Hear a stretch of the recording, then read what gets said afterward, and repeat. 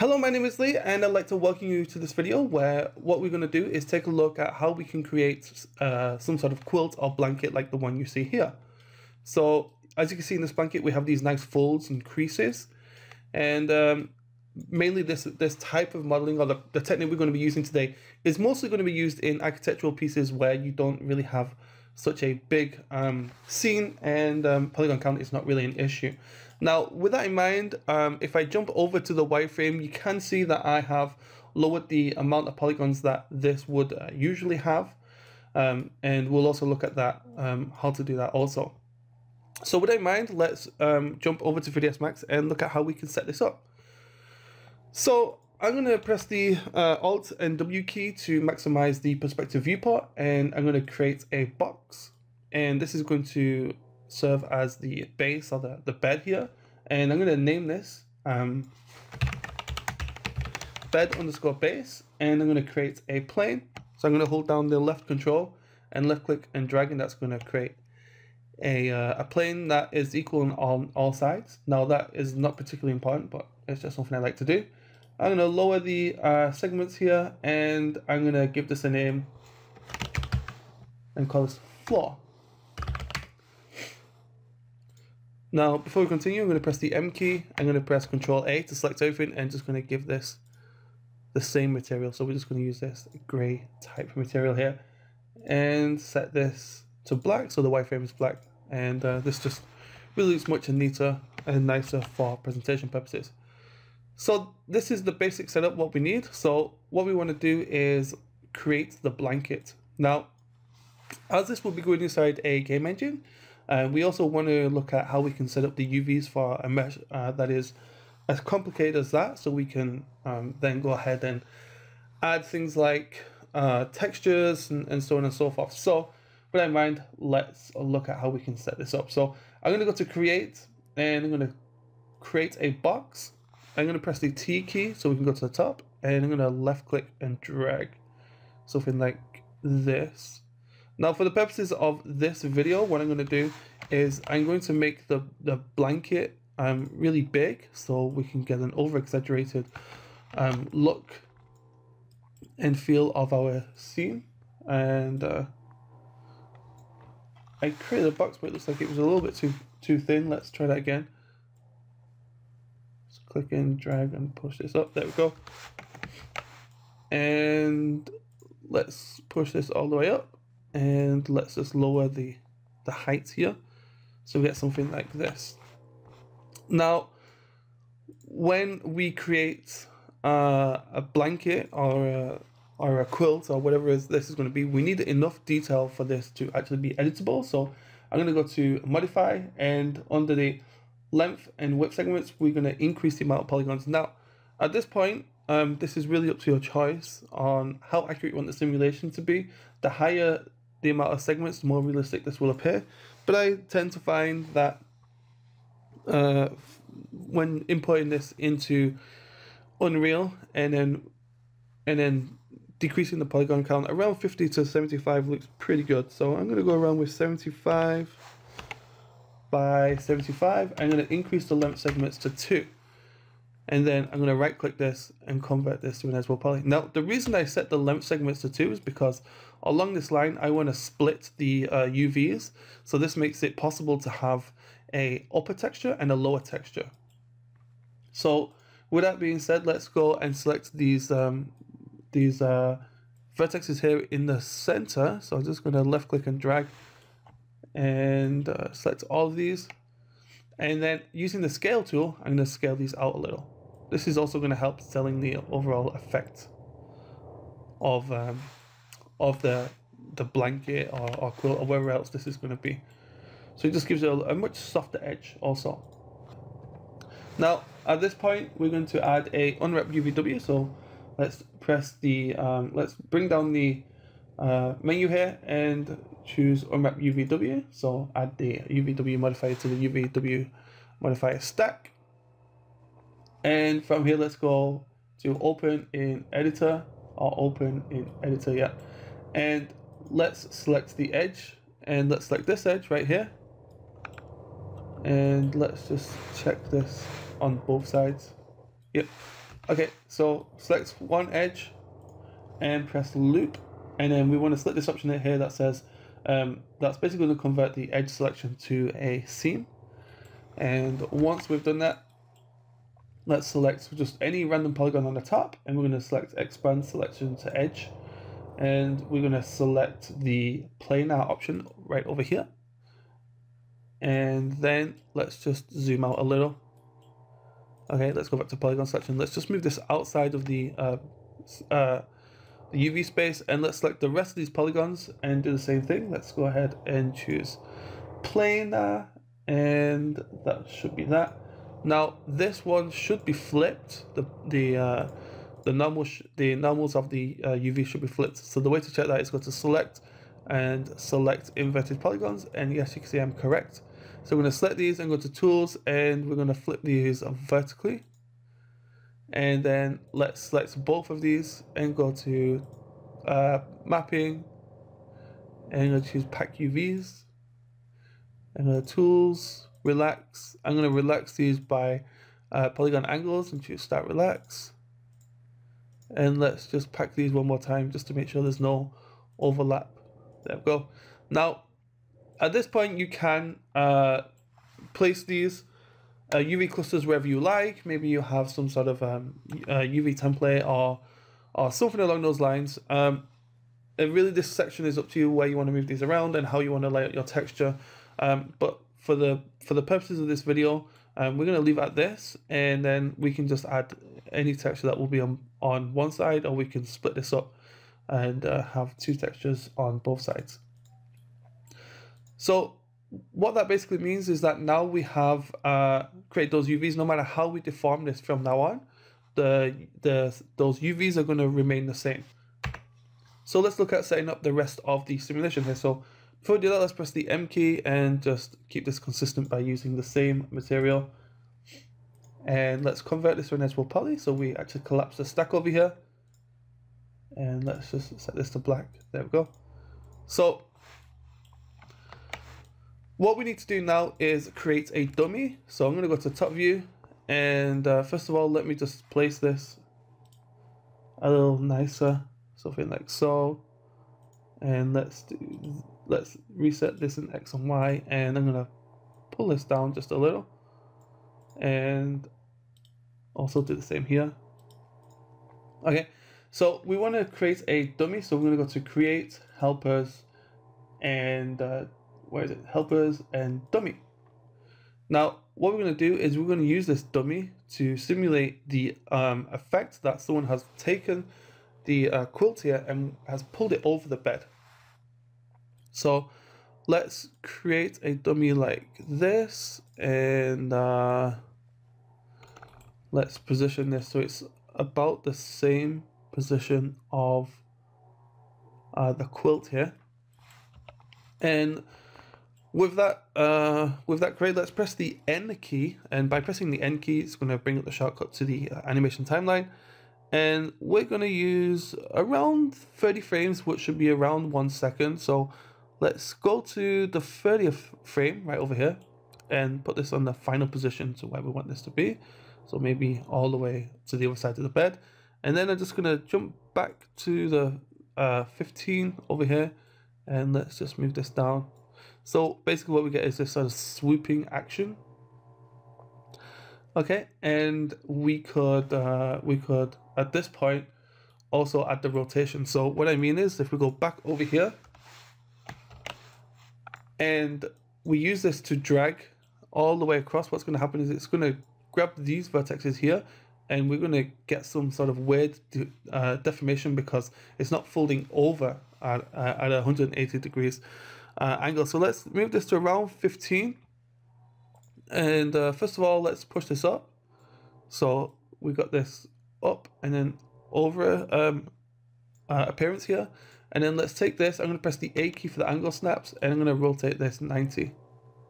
So you see this is 90, and then take this over here right to the last frame and rotate this by 90 again. So basically what we have is something like this. So we're going to take it and then we're going to fold it all the way over. All right, now you could, if you want to at this point, open up the curves editor and start playing around with some of these values here and making these a little nicer. But I think I'm just going to leave these how they are for now. It doesn't really, I'm not really too interested in making this animation more fine-tuned, because all I'm really interested in here is the final effect here. Okay, so this is what we have. So we have the dummy, which is now moving over into a 180, rotating 180 degrees and moving to the final position in which we want the covers to end its simulation. So let's select the quilt here, or the covers, or whatever you want to call this. I'm actually going to call this quilts. And let's go to modify, and we're going to add a cloth modifier. So let's press the C key until we find cloth. Okay, now let's press the object properties, and we want to add the objects in. So let's add the bed, base, and the floor, and press add, and let's press OK. And then I'm going to reopen this, and we're going to set up the simulation here. Now, the reason I pressed OK and then reopen is there seems to be a bug in my version of Max where if I add the objects in and then set up the properties, it doesn't work. So let's select the floor and the bed base, and we want to check this option here that says collision object. So there's going to be a collision, and select the quilt, and we can choose cloth, and then we can choose a preset. In my particular case, I'm going to go ahead and choose cotton and press OK.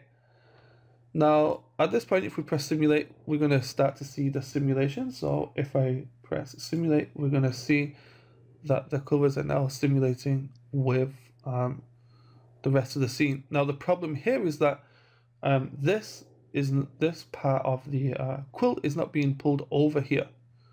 So let's press cancel and look at how we can fix that. So first of all, we need to erase the simulation. So we go back to 0. Okay, and let's look at setting up the drag option here. So let's select the quilt with the quilt selected. Let's go to the cloth sub object menu, and let's choose group. And for this, I'm going to press the T key to go to the top, and I'm going to select a few of these vertexes here, and we'll choose make group. I'm going to name this drag.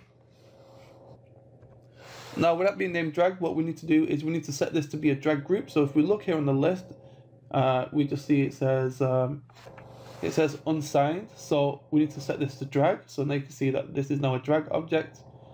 And we need to set up the controller, or the node that is going to control the drag option. So if we check node and then click the dummy here, and then go back to the perspective view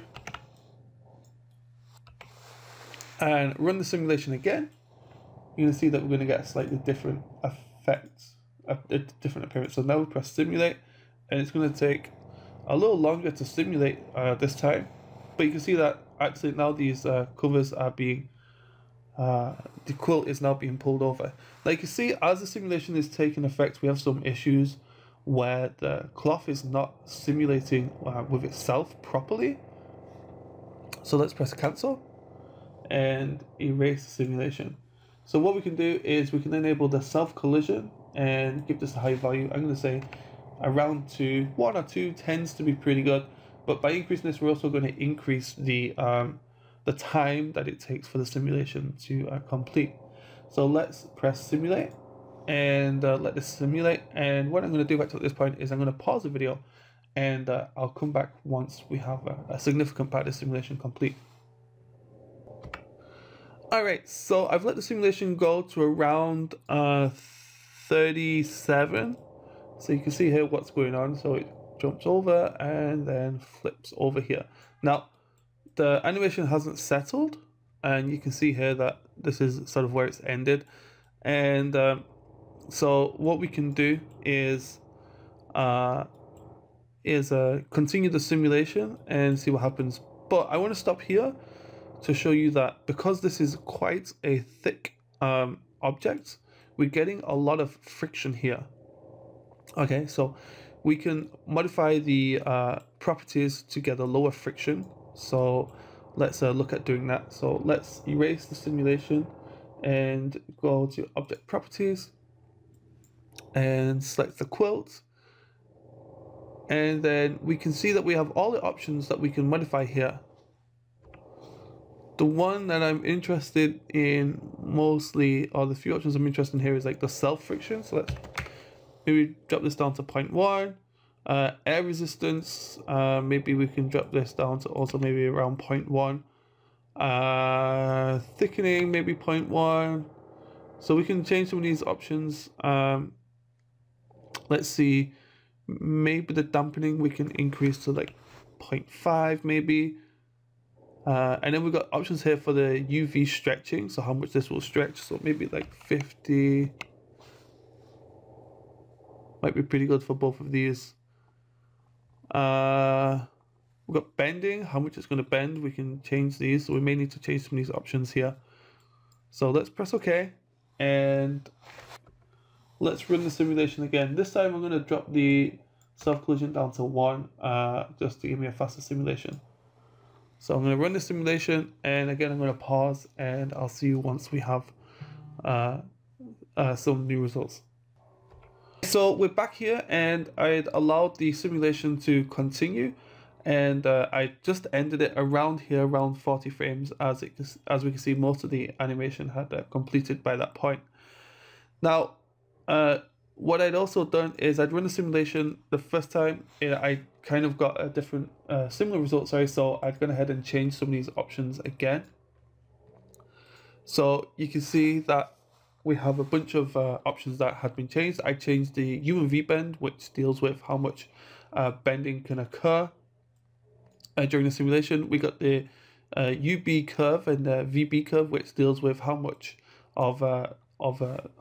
basically how much the curve or the stretching can occur during the initial simulation, while the UV stretch deals with how much the curve or stretch that can happen when the cloth comes into contact with itself. So I dealt with those and changed some of those things. I'd also changed some of the compression. So changing the compression values will mean that it will determine whether or not the cloth is going to fold in on itself, or if it's just going to collapse, for example. We changed the shear, which is basically going to deal with how much it's going to shear. I changed the density here, so the higher density we get is we're going to simulate something more similar to Demon, and the lower values we're going to get something close to silk. Now, as this is quite a thick object, you would think that the density is a little higher, but I set this quite low because I want the simulation of the cloth to appear as if it's a little lighter than what it originally is. Then I changed the dampening, which is basically going to give us like a sludgy effect. It's going to make it look, I guess, a little more flimsy. But the higher this value is going to simulate a higher density cloth here. Then we have some thickness. You can see I set the thickness to 0. We changed the repulsion. We changed the air resistance, or how resistant this is to the air. I went ahead and changed the dynamic friction, which deals with how much friction will happen when the cloth interacts with itself during the simulation. Then we have the static friction, which is how much friction is between the cloth and the collision objects. We have the self friction, which is the friction between the cloth and itself. Then I changed some of the UV scalings and some of the depth and so on and so forth. So these other values are not really too important, just mainly these ones right here. Anyway, after doing that, we ended up with something that looks like this. So if we run the simulation, we can see that we get a pretty nice animation here. So once we've done that, let's just hide this for a moment and choose hide selection. So what we can do now is we can collapse this entire animation. So we can right click and convert this to an editable poly. And by doing so, we get something that looks like this. Now, what we want to do is we want to look at how we can take this and bring this into Unreal. Now, If, for example, we just want to use this for the purposes of just rendering here in Max, what we could do is we could take this and we could add a turbo smooth and get something that looks really nice and really smooth, just like so. But what we want to do is we want to take this and we want to push this out to Unreal. So first of all, we need to look at, we can see right here we have these flat edges and we want to get rid of those. And this is why we're going to add that turbo smooth back on. So we add this back on over here. You can see now we have these nice smooth edges. And all the time we're making these modifications, we're actually retaining the original UV space. But on top of this, we want to add a multi-res. So let's press the M key and go down to multi-res, and we can choose generate. And once that's generated, what we can then do is set the vertex percentage. Now I'm going to go with maybe around 15% here, and I can convert this to an edgeable poly. Okay, and so what we get now is a much lower resolution model that has been highly tessellated, but we also retain the original UVs here. So if we add our UV on top and we open this up, you can see that actually we have retained those UVs, and it's just basically changed the topology for us. So from this point, we could then simply add or layer over some textures. Now, there is one last thing that I would like to show you that we can also do, is if we, let's just collapse this back down to an edgeable poly. If we take the vertex here and then we look under soft selection, and we start to select some of these, what we can do is we can change the fall off, and so we get a bigger and smaller fall off here. And what this basically allows us to do is this is going to allow us to softly move these around here. So if we want to manipulate this to get something that looks a little more artistically pleasing, but we don't want to keep running through the simulation over and over again, this is something we can also do. This is particularly useful, for example, if we have, say, just a corner like this, and we just want to move this up and out and in either direction, just to cut out any of the intersections that may happen with the mesh below. So instead of running the simulation, 20-30 times to try and work out the issues with the collision, why for example the object below is protruding from here, we can simply just fix that really simply with the soft selection. So with that being said, I'm going to stop the video here. This is about it for now. The rest of what you would need to do is basically comes down to texturing this and then inputting this into Unreal. And once you do that, you'd have something that looks like this. So you can see here that this is just one of those slight issues that I didn't fix, but we could fix that soft selection. But once you've done that, you have something that looks like this, and you can import this and set up your material. So if I just open up the material, so you can see here, you can see that all I really have is just a very basic material. So this is all I have to set this up. I just have a color multiplied by a Fresnel, and then that's being added to the base texture, which is also being multiplied by a slightly different color to this original red. And these are set as parameters, and we multiply this by some texture coordinates and add some normals, and you can go ahead and add these basic parameters of metallic, specular, and roughness if you want to change that inside the master material, and we basically just end up with something like this. So with that being said, that is the end of this tutorial. I'd like to thank you for watching, and until next time, bye bye for now.